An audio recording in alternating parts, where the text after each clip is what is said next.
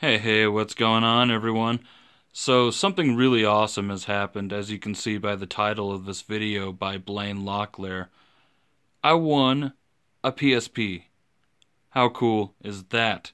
Well, Blaine here makes some really high quality videos. If you check out his channel, he does restorations, repairs, and mods. And his videos are actually really high quality.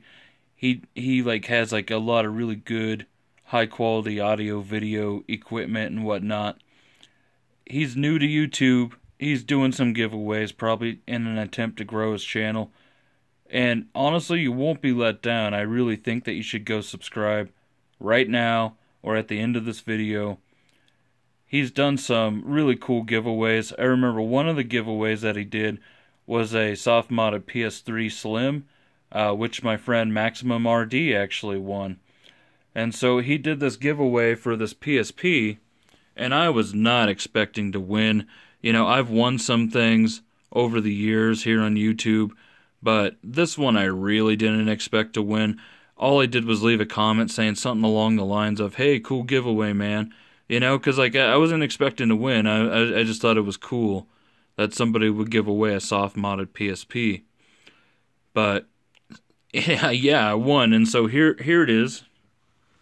And you can see that it's on 6.61 Pro C Infinity.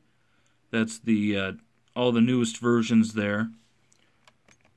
And so what I went ahead and did is I just put a bunch of games on it, a bunch of heavy hitters, all killer, no filler kind of deal. And there's only 3 gigs left on that 32 gig memory card, which Blaine included.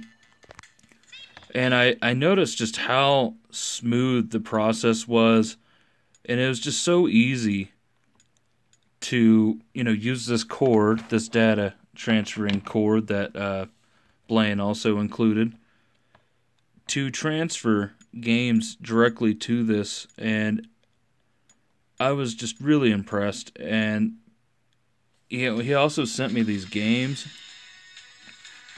Got that one. That one. That one there.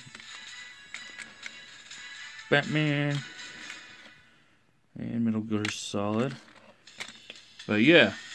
So I started thinking to myself, I should do that to my PSP that I already own. If you've been watching my channel for a while, you'll remember about 5 years ago or so, I came up with this video, my hacked PSP, which has a pretty substantial amount of views on it, at least for my channel. And I did get some shit for that because I said that it's a hacked PSP as opposed to a soft-modded PSP. That was the point. The title was supposed to be like that in order to get more views.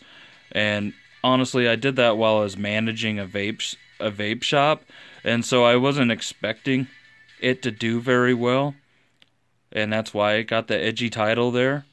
But I still have that PSP, and it has one of those dual slot memory card things in it, but I ended up just putting one 64 gig micro SD in there, and you can see that I have it at 6.61 Pro C Infinity. And I actually got to this point by following along with Blaine's video on the subject. And I gotta say, he nailed it. It did exactly what it was supposed to do. And so, if you look at mine here, we'll go over to games.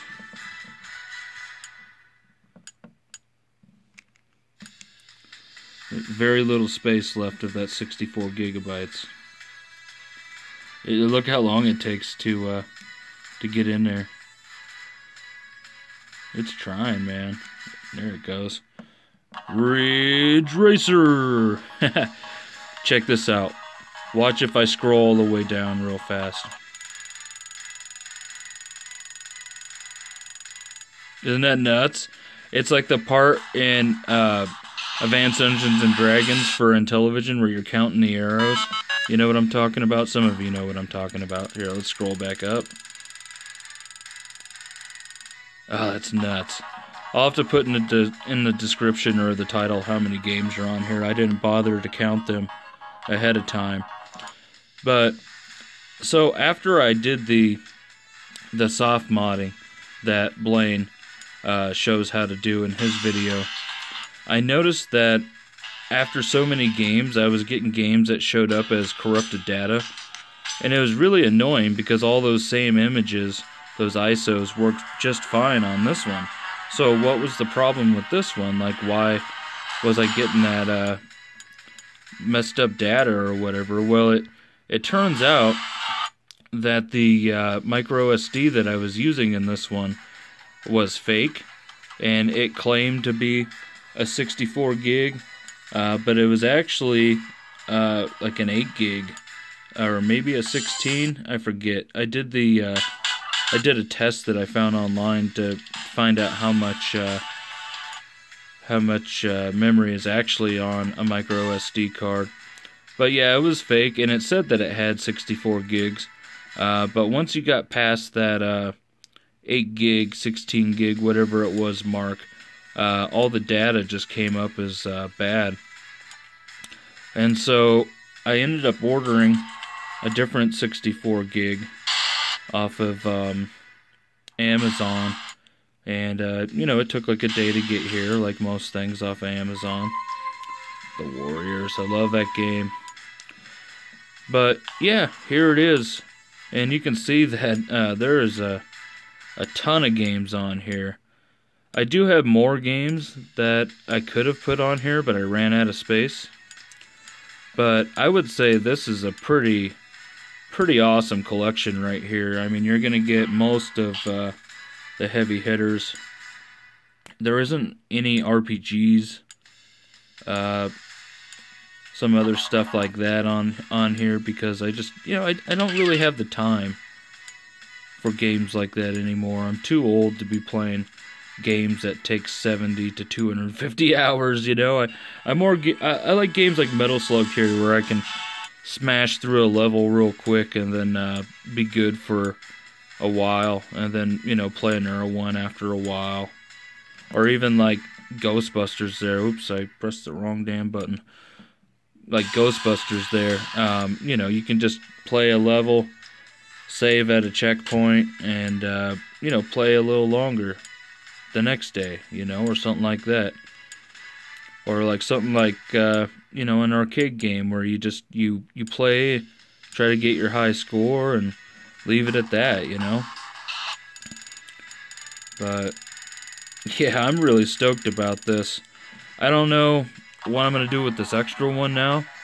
I don't really need two. Probably sell it, you know, trade it.